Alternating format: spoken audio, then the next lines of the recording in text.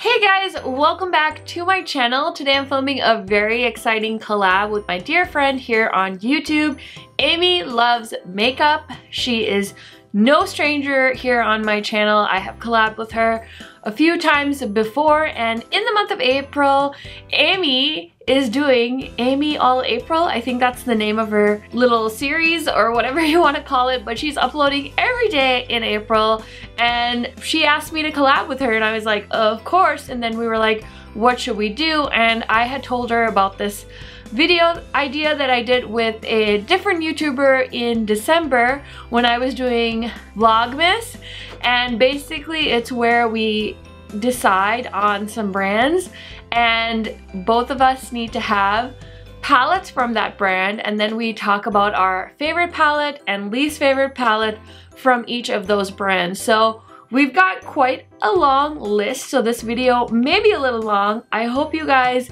enjoy it, and thank you, Amy, for collabing. Don't forget to check out her video. I will go ahead and link that in my description box, and without further blabbering, let's get into it. So the first brand I want to talk about is one that I love, Juvia's Place. I haven't bought anything from them in a while. I feel like they've kind of slowed things down, which is great. And my favorite palette from Juvia's Place, I don't think it's a surprise to any of you if you have been on my channel for quite some time, but it is the Tribe palette. I love this palette so much because I love greens. I love that it's a 9-pan palette. These pans are huge. I'm never gonna run out of any of these shades, but this is my favorite Juvia's Place palette, and let me tell you, the competition is stiff because I've loved Juvia's Place for a long time.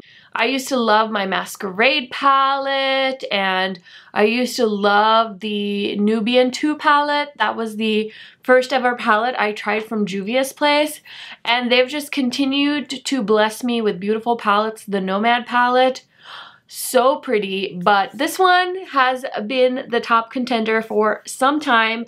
You guys know I love green shadows. This shade called Coro is like the most beautiful golden green shadow you'll ever find, and these palettes are so affordable, so I really enjoy them, and I had to give first place to the Tribe palette. Now for my least favorite palette from Juvia's, I decided to pick one that I don't actually own, but I just felt like this one didn't really belong in the Juvia's Place lineup. Now, there's definitely varying opinions on this particular palette because some people, I think, love it because it's a neutral all matte palette. For me, I love Juvia's for their colorful shimmer eyeshadows, so it really felt like a dud for me when I saw this. This is the Warrior 2 eyeshadow palette. I'll go ahead and pop a picture of it right here for you guys to see.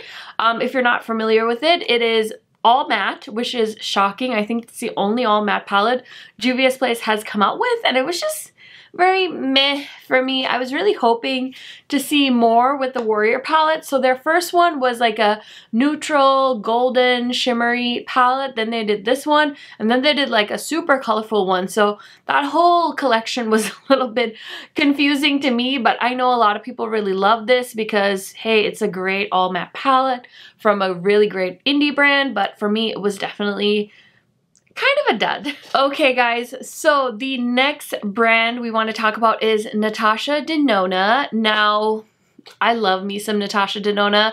I don't have a ton of her stuff, but I feel like everything I have I am so happy with. So for this brand, let's go with the one I don't like first. So this was a Sephora VIB sale purchase, and I picked this palette up rather late in the game. It had been out for a while, and the completionist in me was like, oh my gosh, you might as well get it. It's gonna be on sale. And so I picked it up, and it's actually in a video series I'm supposed to be filming called Try and Buy.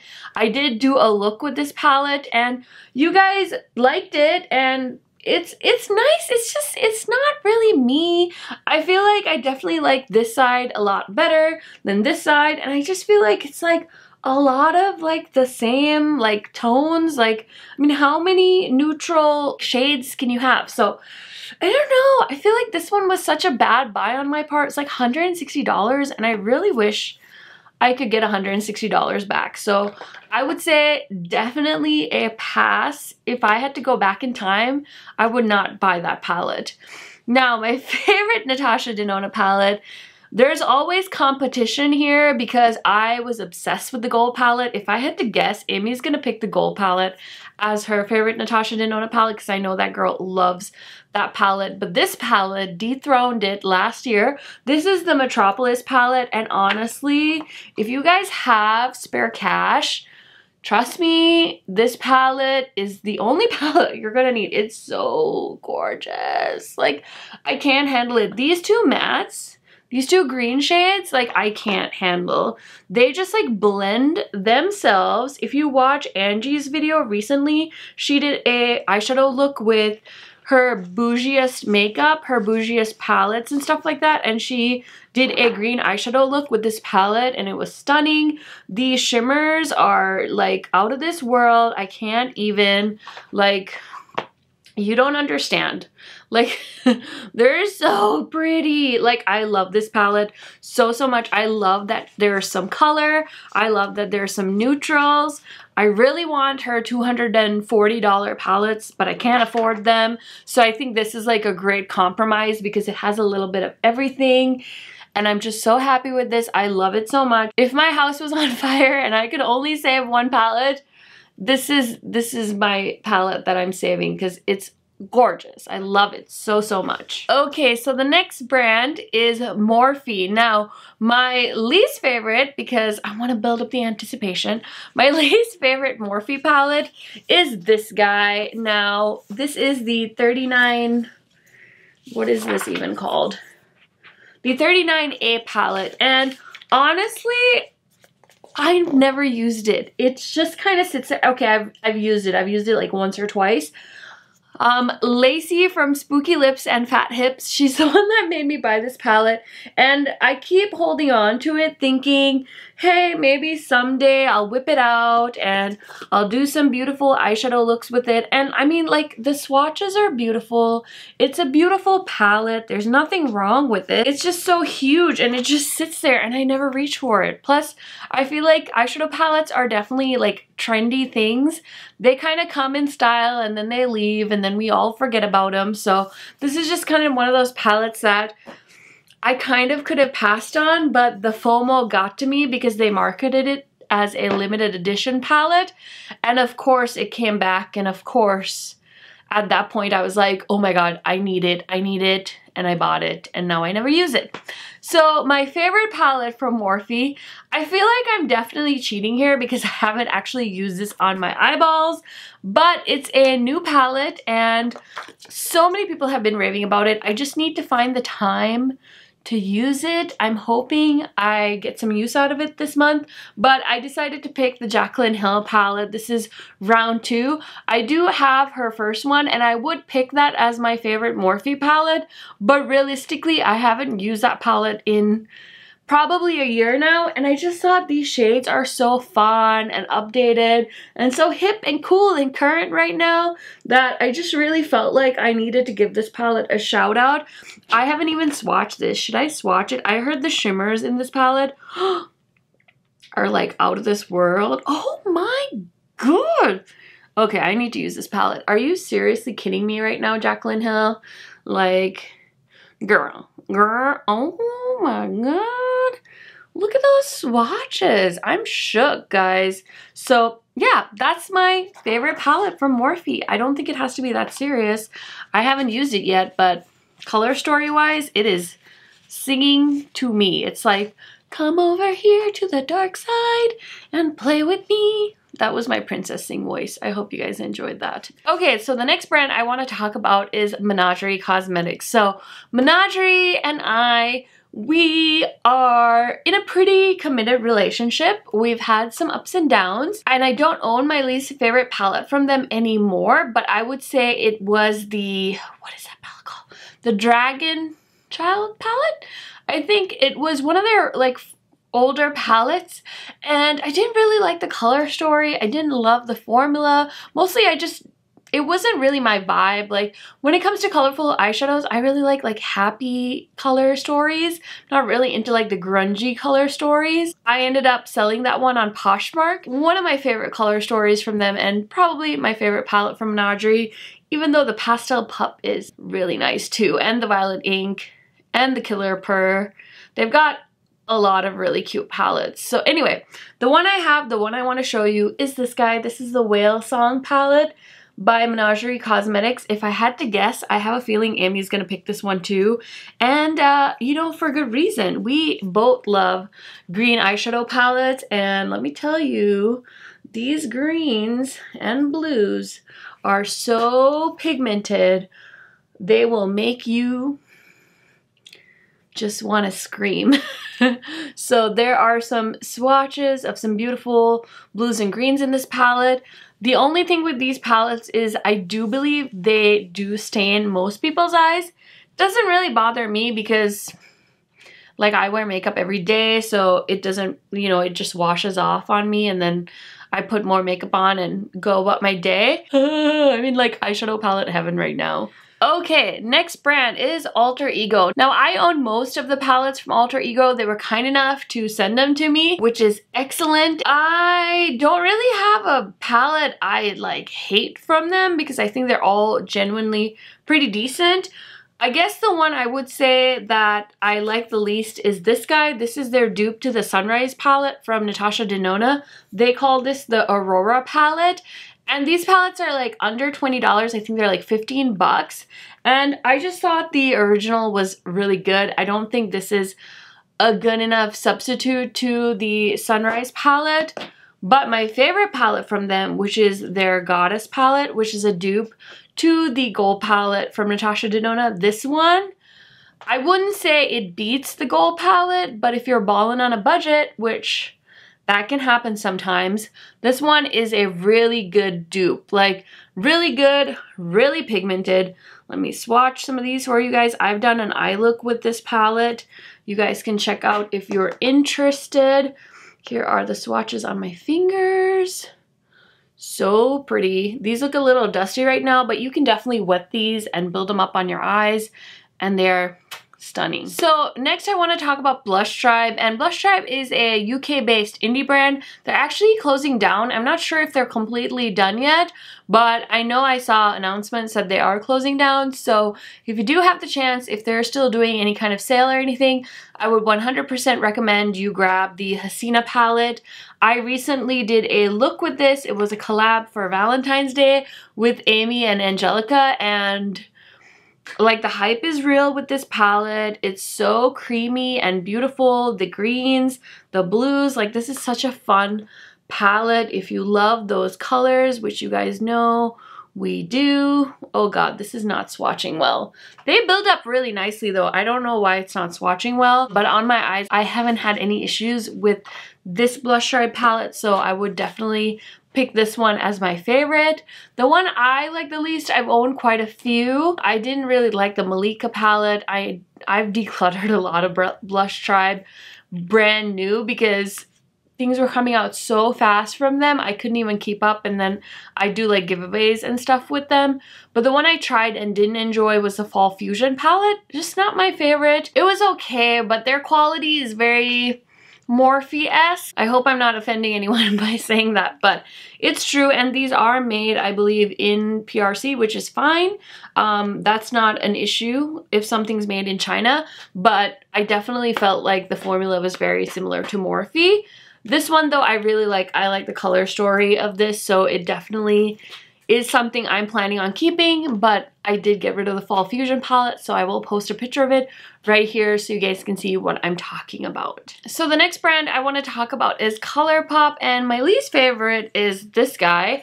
Of course, there's a lot of palettes from ColourPop that over the years I've purchased, tried, and decluttered. This is just a recent unfavorite from them. This is the Flutterby palette. Now, some people love this palette. I personally just found the shades to be kind of meh for me, so that is why it is my least favorite. And then for my favorite, I decided to switch it up. I do have 3 main favorite ColourPop palettes. I featured a different one in the same video when I did it in December. So I thought it would be fun to feature a different palette as a favorite this year. This is the Whatever palette from ColourPop, and this was their fall launch from 2019. I feel like they had so many eyeshadow palettes come out at the end. This one was outshined by some other palettes, but I think it's honestly a great neutral palette for tan skin. I don't know how pigmented it would be on deeper skin tones, but I just love this palette as like an everyday go-to palette. I know a lot of people go to ColourPop for everyday because it's so affordable, and this palette is just so good. I love the mattes in here. I just think they're so beautiful, and you can just use like a quick 3 shades and do a very stunning look with this palette. So there are some swatches of the mattes in that palette. Next brand I want to talk about is Kaleidos. Now, I feel like I can't really pick one I don't like from Kaleidos because I love all of their palettes. I have the 5 mini palettes, and then the, what is that one called? I don't know. It's their like first Deep Sea Luster. I love the Deep Sea Luster palette, but I would say if I had to pick a favorite, like my most favorite, I would pick this one. This is Astro Pink from their original 3 mini palettes. It's gorgeous. This purple shade though, like, come on. Like, are you kidding me? Like, that's stunning. So I love that palette from them. There's a swatch. And then I just picked this one as like my 5th favorite. It's not really a least favorite. It's just that I really like all the other 4 much better. But this one is gorgeous too. It has this beautiful red. Oh my god. And this silver shade. Look at that silver. Let me swatch. Do you guys see that? Holy guacamole. So I really love all of my Kaleidos palettes. I really can't pick a favorite, and I really can't pick a least favorite because I love all of them. And you would have to pry these out of my cold dead hands before I get rid of any of them. Okay guys, now we're on to Dominique Cosmetics, and for my least favorite Dominique Cosmetics palette, I definitely have to give it to the Berries and Cream palette. I don't know what it is about this palette, but I just don't love it. I think this palette has been on the chopping block in my makeup collection for quite some time. I just need to like pull the band-aid and get rid of it because I really don't like it. I feel like these shades are very, like, they're like almost there. Like, you know how when you look at an eyeshadow palette and you're like, takes my breath away, and then you see this and it's like, it's almost there, but everything just looks so cool tone and it just looks so dull. Like, it's just so dull looking. I don't know. I really need to test this out a little more in my personal time and figure it out. I keep holding on to it because I'm like, oh, I spent my money on it. Like, I don't really want to get rid of it, but I never think like in my head, like, oh, I really need to use that Berries and Cream palette from Dominique Cosmetics. That never happens. And then my favorite, this again, I haven't really used a ton, but I could not stop thinking about this palette when I saw it launching, and I was trying so hard not to buy it. And then a beautiful, wonderful subscriber of mine saw me like lusting over this palette, and I don't remember if she just didn't like it, but she offered to send it to me because she's a sweet baby angel, and I was like, I mean, I'll take it. And these shimmers, like, let me tell you, they're so pretty and neutral. I haven't used the colorful shades yet, but I really liked how the shimmers worked, and I just love the color story. I like the packaging. I love the whole coffee vibe with Kristen Dominique, and yeah, these colors are so fun. I haven't used them yet, so I have no idea how they perform. But as far as just like, do I love? Yes, I think so. I think I do. So there are some swatches of that palette. If you have any guesses on my least favorite and most favorite palette from this last brand I'm going to talk about, which is Glamlight, go ahead and leave that down in the comments. And here we go. So my least favorite is this guy from Glamlight, and it's only because, again, like Kaleidos, I have so many palettes that I love from them. This is just like my least favorite. Not that I hate this palette. This is the Miracle palette from Glamlight. I got it in a Tribe Beauty box when Angie collabed with them, and it's a nice palette. It's a lot of pinks. I think like 2 years ago Karen would have been really nuts about this, But I've graduated and now I'm obsessed with green eyeshadow, so I had to pick the good old Burger palette as my favorite palette from Glamlight. I really love my cake palette that I recently got. I love my taco palette, but this palette has some of the prettiest green mattes and green shimmers and just shimmers in general. Like, look at that. You guys, like, come on. This is the way to my soul, is to give me a green eyeshadow palette, and I'm just like the happiest camper in all the land. So there are some swatches of the Burger palette right there. I love these shades. They're so easy to work with, and I mean, look at this guy. Doesn't it just make you hungry looking at it? I mean, that's my opinion, and I am gonna stick to it. That is it, guys. Thank you for watching. Don't forget to check out Amy's video. Thank you, Amy, for collabing with me, and I will see you guys in my Sephora wishlist video on Thursday. Thanks for watching. Bye!